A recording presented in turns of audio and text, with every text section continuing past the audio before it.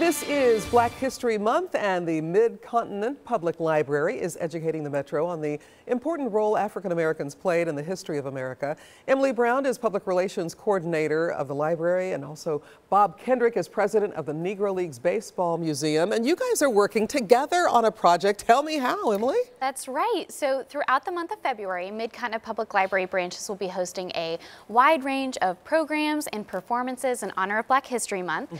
So we've got programs for kiddos, like our Tales from the Black West program, which is all about African American cowboys and cowgirls of the Old West.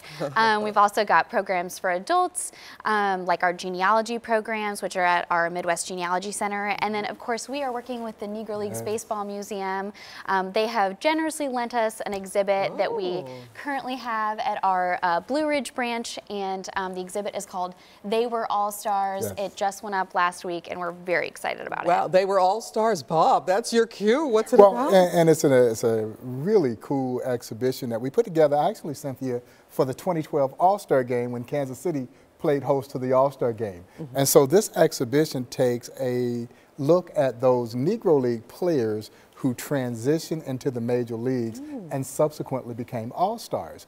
And what we hope that the exhibit does is give baseball fans and history fans an idea and understanding of the immediate impact that the Negro Leagues had on Major League Baseball. And so, this is a great way to learn about some of those legendary stars that people might not realize came out of the Negro Leagues. The Hank Aaron's, the Willie Mays of the world, Ernie Banks, Roy Campanella. These guys became household names in the Major Leagues, but their baseball careers began in the Negro Leagues. Now, this is important for everyone to learn. So we're not just talking about young kids, but who are you really hoping comes, Emily, to watch and to see and to learn? Yeah, I mean, we really hope that everybody will come by, especially for the exhibit. You know, it's open anytime when the library is open. And like I said, it's at our Blue Ridge location right now until February 15th, but it's actually going to be at a total of 4 Mid-Continent Public Library branches until the month of April. And so, you know, people can stop by, take a look, and if they want to learn even more, it's wonderful because the museum is right in town for them to go learn more. And what's happening at the museum? Well, you know, and that's a great reminder of folks who are going to the library in those various locations that we do have the Negro Leagues Baseball Museum right here at our disposal to learn more about these legendary athletes. But we're working on a new exhibit that we will unveil later this month that celebrates the women of the Negro Leagues. It's called Beauty of the Game. Oh my goodness. And it celebrates that profound but little known role that women played in the Negro Leagues, as there were 3 women who played professionally in the Negro Leagues with and against the men.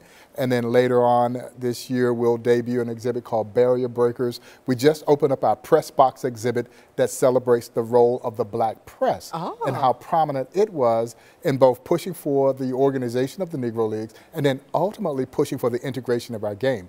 And so, there are some exciting things that we're doing at the museum. This is an exciting partnership for us because it will move this message out to parts of the community, and hopefully it will drive them to see the Negro Leagues Baseball Museum. And hopefully it will drive folks to see it to the library. Absolutely. The library, the Negro Leagues Baseball Museum. Check it out. Thank you both so much for coming and for really helping to raise awareness about Black history and the former stars and current stars that are really making a difference in our community and our world. Thanks. Thank you.